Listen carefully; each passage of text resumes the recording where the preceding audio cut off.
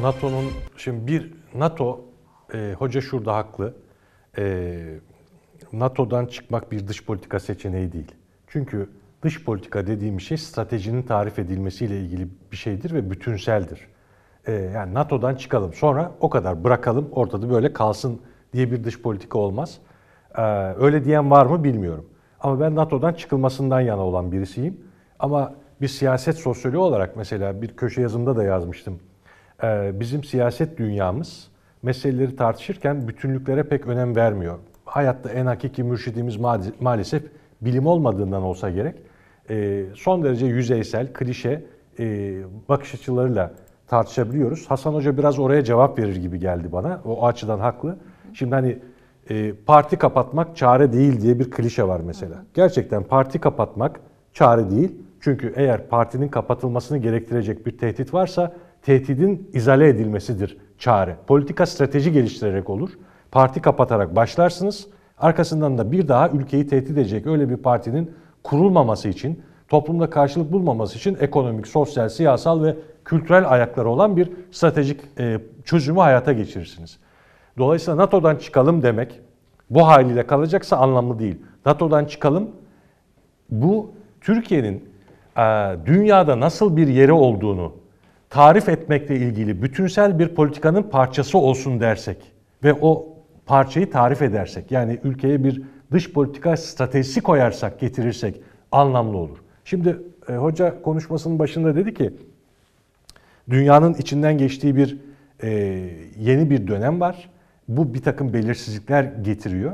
Yani Amerika'nın gücü, Batı Avrupa'nın gücü, karşısındaki Asya bloğu falan görüyoruz. İşte Ukrayna meselesinde de dünya yarıldı.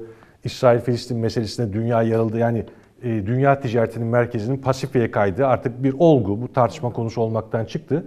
Ama uygarlık tarihi açısından biliyoruz ki ekonomik ağırlık bir yere kaymışsa geçmişte, orada askeri ağırlık, politik ağırlık giderek kültürel ağırlıkta, yani uygarlığın merkezi de kaymaya başlar.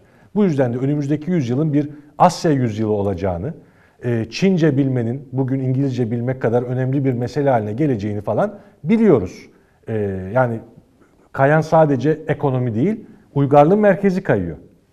Bu da demektir ki askeri gücün odağı da, dünyayı domine edecek kültürlerin odağı da kayıyor.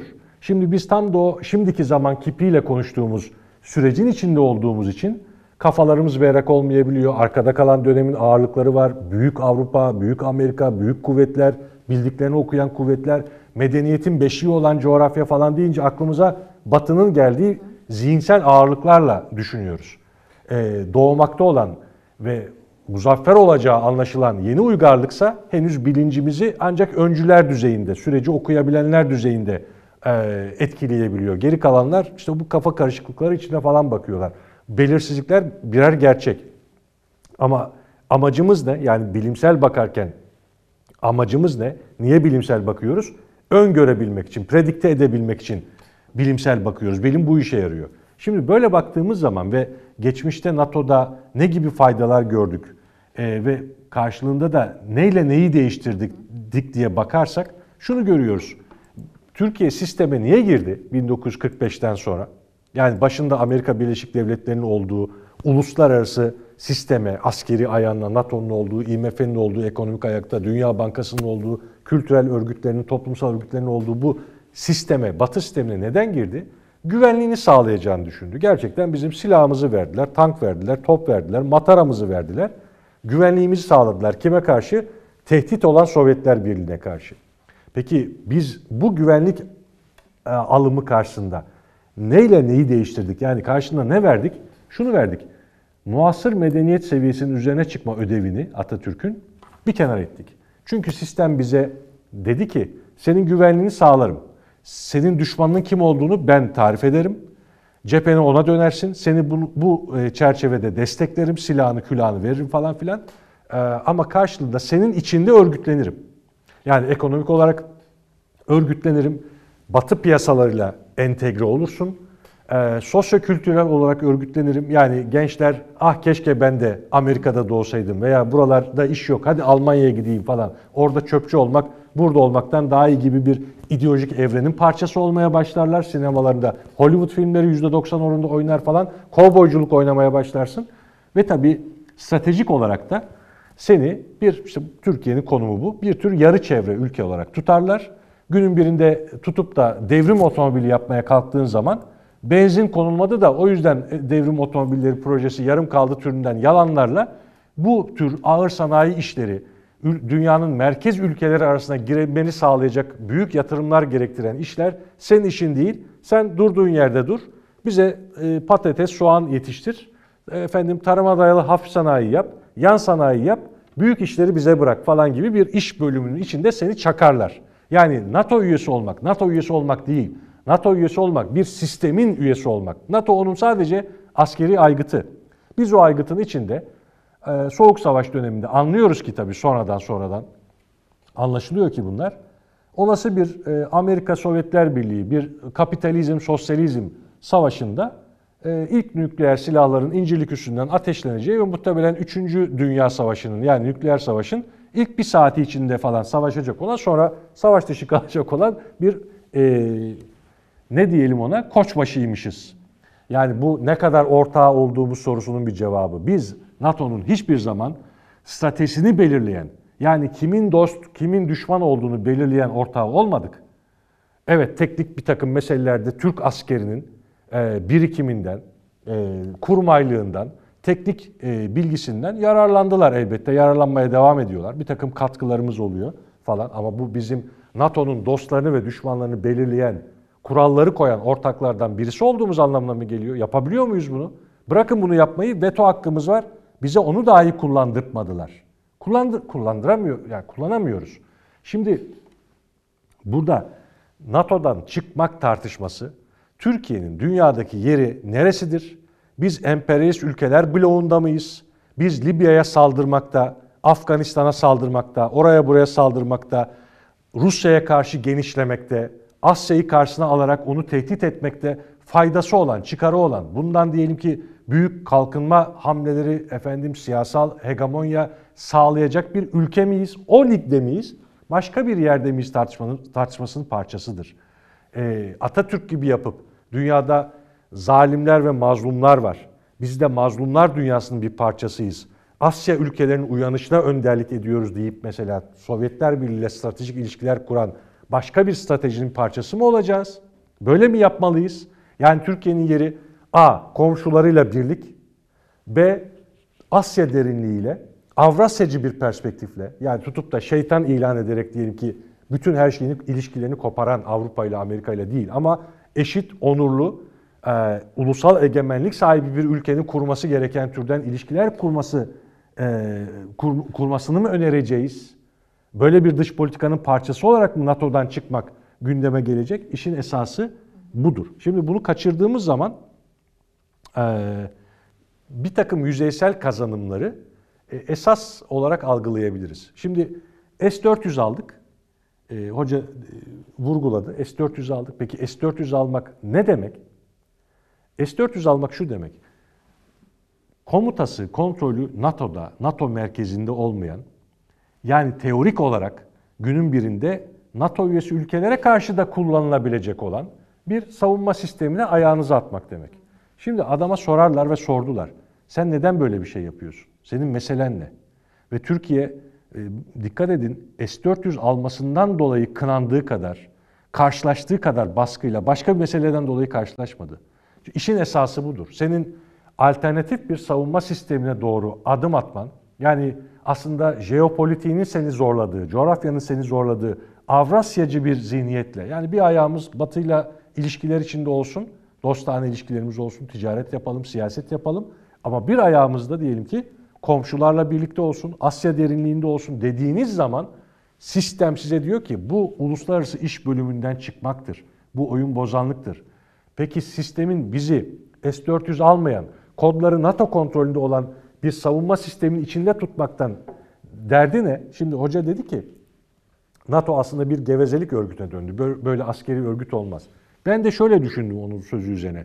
Peki bu durumda genişleyen bir NATO'nun bir gevezelik örgütünden başka bir şeye dönüşmediğini, bizzat genişleme iradesini ortaya koyan merkez görmüyor mu? Buna rağmen niye genişlemeye çalışıyor? Yani bu genişleme hırsı bize bir şey anlatmayacak mı?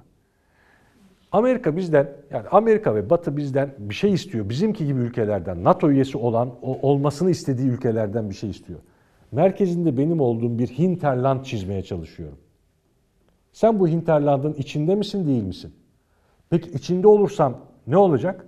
İşte bazı faydalar sağlarım sana. Dediği gibi güvenliği sağlarım, asker bilmem şey de veririm, silah da veririm falan. Peki ama merkezinde senin olduğun ve benim de irade beyan ederek ben de bu uluslararası iş bölümünün içinde olacağım. Muasır medeniyet seviyesinin üzerine çıkma hedefimi de terk ediyorum. Çünkü sen izin vermeyeceksin. Vermedin de.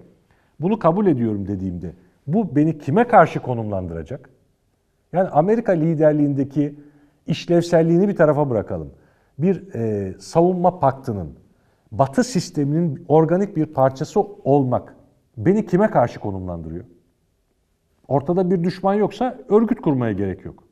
Peki Amerika beni kendi sistemi içine aldığında, Finlandiya'yı aldığında, İsveç'i aldığında toplam olarak biz kime karşı biz sınırları içinde oluyoruz? Yani öteki kim?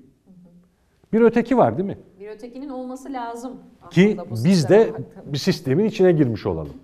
Yani gevezelik örgütüne dönmüş olan bir örgüt, gevezelik örgütü olacağı halde neden genişletilmeye çalışılır? Bu genişleme iradesi bize hangi ötekine karşı, boş ver gevezelik mevezelik, ben NATO şemsiyesi olduktan sonra zaten NATO iradesini pek de onayını, oydaşmasını aramadan sağa sola saldırıyorum diyen bir Amerika karşısında bizi hangi kimlikle, kime karşı biz yapar?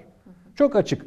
Hoca'nın başta söylediği şey, yeni bir dünyanın dengeleri oluşuyor değil mi? Yani bir Avrasya uygarlığı yükseliyor.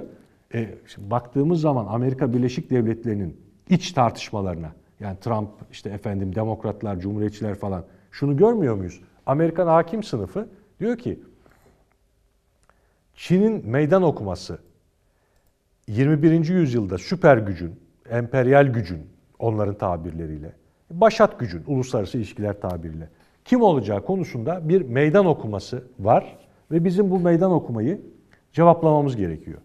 Çin'in yükselişini ya da Asya'nın daha geniş bir tabirle yükselişini engelleyebilmek için bu meydan okumayı cevaplayabilmek ve kendi hakim konumumuzu sürdürebilmek için ne yapmamız lazım? Bunu tartışmıyorlar. Tartışıyorlar. Ne diyor bazıları? Kabul edelim, yenilgiyi kabul edelim ve işte yeni yüzyılda diyelim ki dünyanın 3. büyük ülkesi mi olacağız artık, 5. büyük mü falan. Toparlayalım Sayın Hocam. Bunu kabul edelim diyorlar. Bir kısmını hayır savaşmadan bırakmayalım diyor falan. Şimdi hakim sınıf kendi içinde bunları tartışıyor. Ve işte şahinler görüyoruz Biden'ın şahsında. Ukrayna meselesinde Rusya'nın uygarlığa kattığı şeyleri bile düşmanlaştıran, İsrail'i çok pervasız bir biçimde destekleyen bir savaşmadan terk etmek yok tutumu alıyorlar. Şimdi bütün bu süreçlerde Türkiye'nin sistemin içinde olması bizim elimizi kolumuzu kilitleyen, bağımsız bir dış politika takip etmemizi zorlaştıran, güçleştiren bir anlama geliyor. Arkada kalan 10 yıllarda dediğim gibi kalkınma hamlelerimizi sekteye uğratan, Atatürkçü dış politika veya iç politika öneren aydınlarımızın NATO üyesi ülkelerde kurulan bir yeraltı teşkilatı eliyle tasfiye edilmesine yol açan, yani somut bedeller zaten ödememize yol açan bir şey yaratmıştı, tecrübe yaratmıştı. Yani bugün aslında NATO'dan çıkalım da öyle mi bırakalım gibi bir şey tartışmıyoruz, toparlayarak son cümlem. Türkiye'nin yeni yüzyılda, yeni güçler dengesinde yükselen Asya uygarlığında bir yeri olacak mı? Bu işin önderleri arasında, kurucular arasında olacak mı? Yoksa bugüne kadar yaptığı, kendisini tarif ettiği dengeler içinde bazı işte şeyler arayarak, taktikler arayarak falan devam edip gidecek mi? Bunu tartışıyoruz. NATO'dan çıkmak bu anlamda bir taktiğin değil, stratejinin bir parçası olarak ele alındığında anlamda. Merhaba arkadaşlar, ben Halil Nebiler. Ulusal YouTube kanalına göz attığınız için peşin teşekkür ederim. Eğer daha fazla video, program özeti, canlı yayın falan izlemek isterseniz sağ taraftaki abone ol butonuna tıklayabilirsiniz. Butonlar da aşağıda mı yukarıda mı? Aşağıda galiba değil mi? Oraya tıklayabilirsiniz. Son dakika haberleri için Ulusal uygulamasını indirmeyi unutmayın. Şimdiden izlediğiniz için teşekkür ederim.